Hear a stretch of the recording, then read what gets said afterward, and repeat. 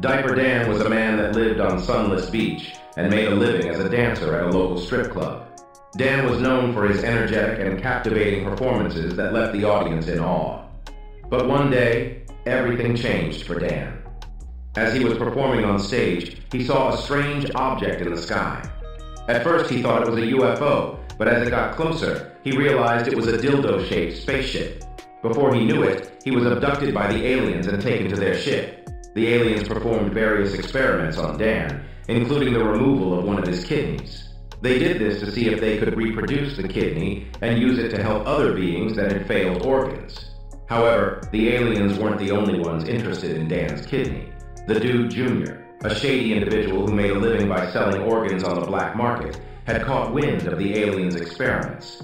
He offered to buy Dan's kidney, but the aliens refused. Furious, the Dude Jr. broke into the alien ship and forcibly removed Dan's kidney, leaving him unconscious and barely alive. When Dan woke up, he realized he had been changed. He was now incontinent and had to wear a diaper for the rest of his life. The constant pain and frustration of his condition took a toll on him, and he started smoking weed to cope. As if things couldn't get any worse, Dan discovered that the aliens had cloned him. There were multiple versions of Dan on Sunless Beach: Country Dan, Boogie Board Dan, Canna Clause. Each of the Dans had their own unique personality and interests, but they all shared a love for smoking weed. Despite all that had happened to him, Diaper Dan remained resolute. He continued to dance at the strip club, using his performances as a way to escape from the pain of his condition and to show the world that he was still the same person he always was, even if he was now in a diaper. The Dude Jr. continued to sell organs on the black market, but Dan never forgave him for what he had done. He always kept an eye out for the Dude Jr., knowing that if he ever crossed paths with him again, he would make him pay for what he had done. As for the other Dans, they continued to live their lives, each one making the most of their unique situation. And while they may have been cloned, they were all still individuals with their own stories, experiences, and perspectives. But they all shared one thing in common: a love for smoking weed, a coping mechanism for the strange and painful lives they now live. Country Dan was an extraordinary individual, born as a fully grown man, the result of advanced alien cloning technology that had used the DNA of a man known as Diaper Dan. When he first arrived on Earth, he was lost and confused, but he quickly adapted to his new life and discovered his love for weed. Dan's love for weed and music quickly made him a well-known figure in the local community. But despite his popularity, he struggled with loneliness and a deep-seated sense of longing. He lived on the streets, sleeping in his tent on Dildo Corn Ave, and would often scour the trash cans at Sunless Beach, searching for discarded joints or partially smoked blunts that he could smoke. Despite the lack of resources, Dan always found a way to get his fix, sometimes trading his odd jobs for a hit of weed or rolling his own joints from scraps he found in the garbage. One day, as he was smoking a joint on Sunless Beach, he heard a beautiful voice singing in the distance. He followed the sound and came upon Dolly Carton, a country singer who lived in the nearby trailer park. Dan was struck by Dolly's kindness and warmth, and they quickly became friends. Dolly took pity on Dan and offered him a place to stay in her trailer. From that moment on, Dan and Dolly were inseparable. They performed music together and traveled from place to place, spreading joy and hope wherever they went. Dan's love for life and his determination to make the world a better place never faded. With Dolly by his side, he finally found the love and support he had been searching for, and they lived happily ever after. They became an inspiration to many, and their music was loved by people of all ages and backgrounds. Despite the challenges they faced, they never lost their passion for life or their love for one another. Their love for weed only brought them closer together, and they wrote many songs about their love for the plant. Their music was filled with positive energy and inspired others to find joy in their own lives. They became known as the dynamic duo of the trailer park, and their love for weed only added to their unique and charismatic personalities. As they took to the stage, the audience erupted in applause. Dan and Dolly sang their hearts out, delivering a powerful performance that touched the hearts of everyone in the room. Their music was filled with passion, and their love for each other was evident in every note. The audience was so entranced by their performance that they started to throw joints and blunts on stage as they sang, a testament to the love and support they had for Dan and Dolly. After the show, the audience was left in awe. People flocked to Dan and Dolly, eager to share their stories and to thank them for the hope they had given them. Dan and Dolly were humbled by the outpouring of love and support, and they realized that their journey had truly been worth it. Boogie Board Dan was born also a clone. The aliens who created him took DNA from Diaper Dan and used it to create him. Like Diaper Dan, Boogie Board Dan had a great love for weed. He was born on a spaceship and had a rare inner ear condition that made it difficult for him to balance. Despite his condition, he was determined to learn how to surf.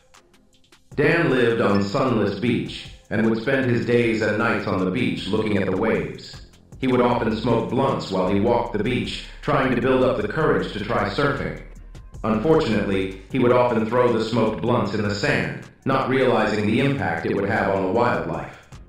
One day, Dan found a sick seagull floating in the ocean. He knew he had to act fast to save the bird, so he jumped on his boogie board and paddled out to the bird as quickly as he could. Despite the rough ocean conditions, Dan was able to reach the bird and bring it back to shore. When he got the bird back to the beach, he realized that the bird had eaten what looked like one of the blunts he had thrown in the sand. The bird was high and unable to fly, so Dan carefully picked up the bird and placed it on his shoulder. Dan took care of the bird, nursing it back to health and giving it a safe place to recover. He named the bird High Flyer, and the two quickly formed a bond. High Flyer would often sit on Dan's shoulder, and they would spend hours together, walking the beach and watching the waves. Dan was amazed at how fast the bird recovered, and he realized that he had a newfound sense of courage and determination. He was no longer afraid to try and surf, and he was finally ready to face his fears and learn how to surf. As he paddled out on his board towards the waves, he was filled with a mixture of fear and excitement. The waves started to pick up. Dan positioned himself on his board and started to paddle with all his might. Suddenly, a huge wave approached, and Dan used all his strength to stand up on his board. At first, he was wobbly, but as he started to balance himself, he suddenly found himself gliding effortlessly on the wave. High Flyer, his pet seagull, perched on his shoulder. The rush of wind in his hair, the salt in his face, and the feeling of being one with the ocean was an indescribable experience for Dan. He had never felt so alive, and as he rode the wave, he shouted with joy. High Flyer still perched on his shoulder, keeping a watchful eye, adding to the magic of the moment. As the waves started to dissipate, Dan gracefully jumped off his board and paddled back to the shore. To Dan's surprise, the beach was empty and no one had even seen him surf. Despite this, he felt a sense of accomplishment and satisfaction that he had overcome his fear and learned to surf. From that day on, Boogie Board Dan would surf every chance he got, and he finally learned to conquer his fear and limitations. Years passed and Dan became a legend on Sunless Beach. He surfed the biggest waves and was known for his fearless spirit. He would often smoke blunts before hitting the waves, saying that it helped him focus and stay calm in the water. And wherever Dan went, High Flyer was never far behind, always perched on his shoulder, watching over him and offering support. The two became an iconic duo, known for their love of the ocean, weed, and adventure. Canna Clause's story begins with him being cloned on an alien spaceship. The aliens, who were fascinated by the Earth's marijuana plant, decided to create a being who would have a deep love and understanding of the plant. They carefully selected the DNA of a guy known as Diaper Dan and used it to create Canna Clause. Canna Clause spent his early days on the spaceship learning all about the art of growing weed. He was taught how to cultivate the finest strains and create hybrid plants that would produce more potent and flavorful buds. He was given access to all the latest technology and equipment and was able to experiment with different growing techniques to perfect his skills. The alien spaceship was not just any ordinary spaceship. It was equipped with state-of-the-art technology, including advanced horticulture labs. Canna Clause was raised and trained in these labs, and it was here where he developed a deep love and appreciation for all things related to cannabis. Upon his return to Earth, Canna Clause made his way to the North Pole, a remote and secluded region known for its harsh and unforgiving environment.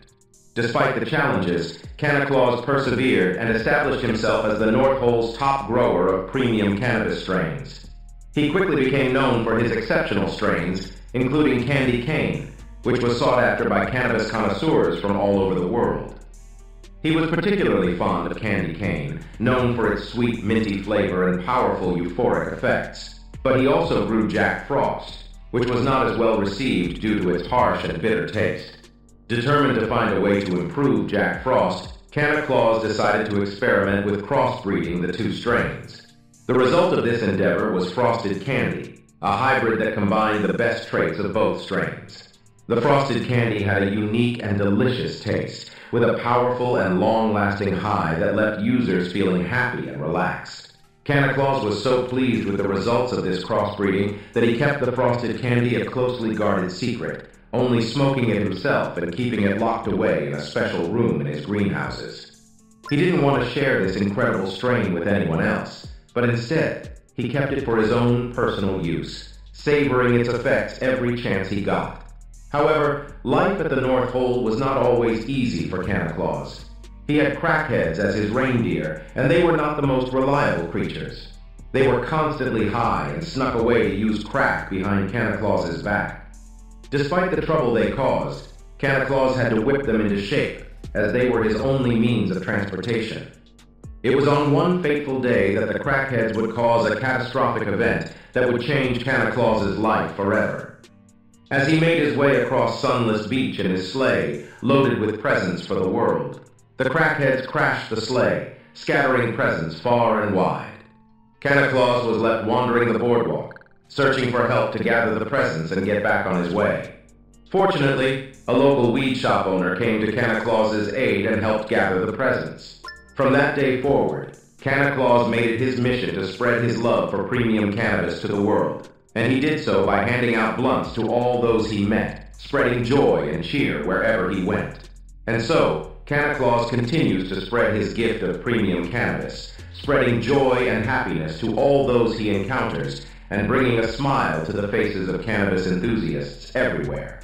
Whether he is handing out blunts or growing the finest strains, Canna Clause remains committed to his mission, spreading his love for cannabis to the world,